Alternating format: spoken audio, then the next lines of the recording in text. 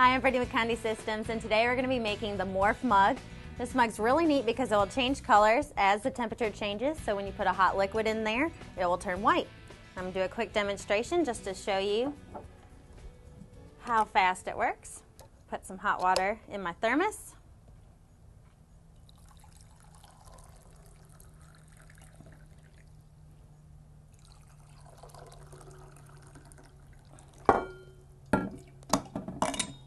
And you can see the colors starting to change.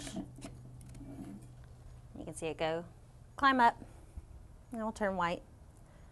The morphing mug is a really unique item because what it allows you to do when it turns white, you can coordinate the image you're going to transfer on there. You can almost do like a mystery image if you want to play around with it. We have some really neat ideas some of our customers have provided us with.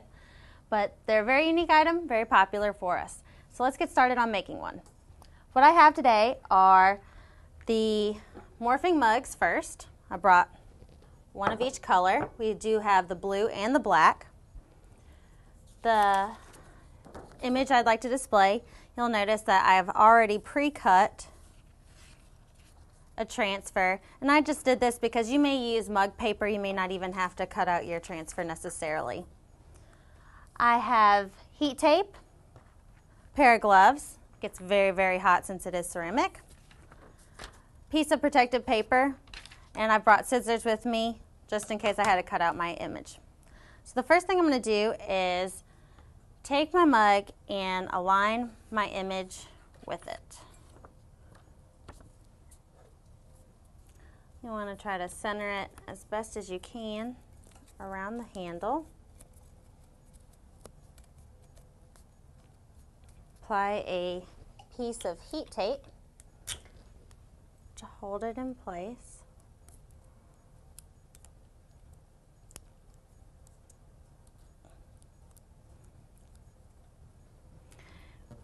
Once I have my heat tape on, grab a sheet of protective paper. I'm going to slide this in my press.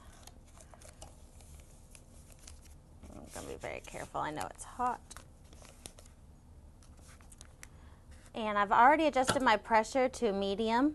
We have it set at 375 degrees, and we're going to leave it in our press for 6 minutes.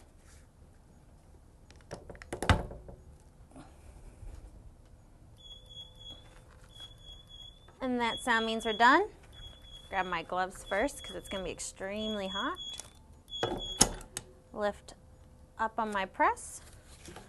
Remove my mug, which is almost completely white except for the little black on the handle. Remove my transfer.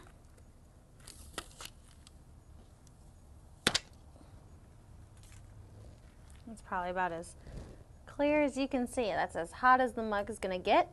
You can either dip this in some cool water to make it cool down a little bit faster, or you can just leave it on a cool flat surface. And you'll notice as the color starts to change that your mug is cooled.